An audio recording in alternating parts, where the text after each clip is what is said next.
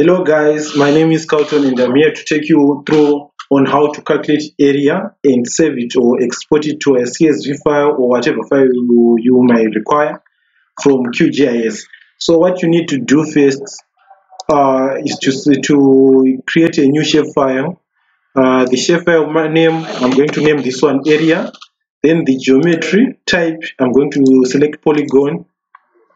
Then I'll select the base map that I'm using is in UTM zone 35. So I'm going to use that one, select that one. A field name, so the field we want to create will be called area. Then area and it is in hectares. So I'll select decimal, doubles. Then for precision, I'll say 2. Then I'll add. So you can add as many fields as you want. In this case, I will even add a field which is called name. This one should be a text string.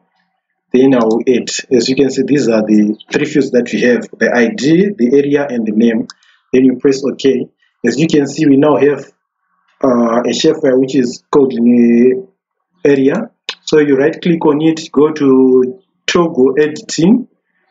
Then you go here where it says add poly feature. Then you select the area, the points that you want. In this case, I want these points. Then I will right click. Then it will ask you the ID name. I will just say 1. Then the name, I will just say A. Then OK. Then I can do this for another area here, maybe this area. Remember, this is for learning purposes. I'll just be doing random shapes here. Then I'll name it B. Another area again is this one. Maybe this one up to here and here. Then press enter. That will be our area, third area. Then name it C. Okay. So from there we have these 3 shapes.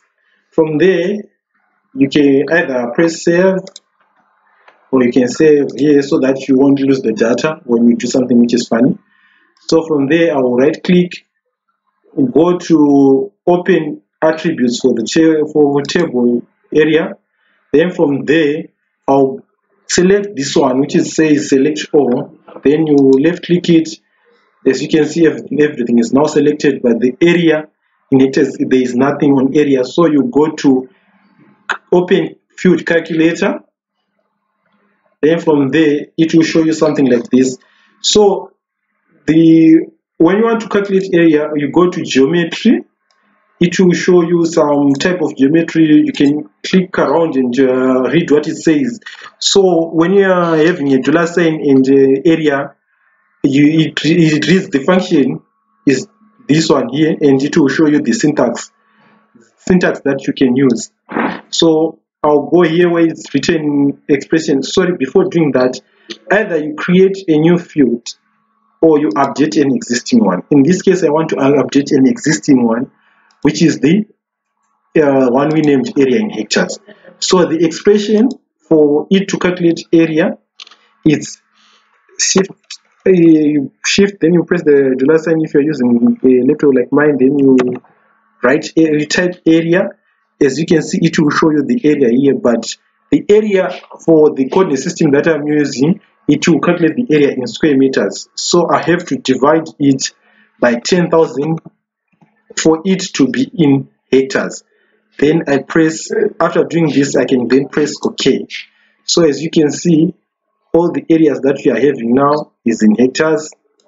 Then you can press save after doing so and close.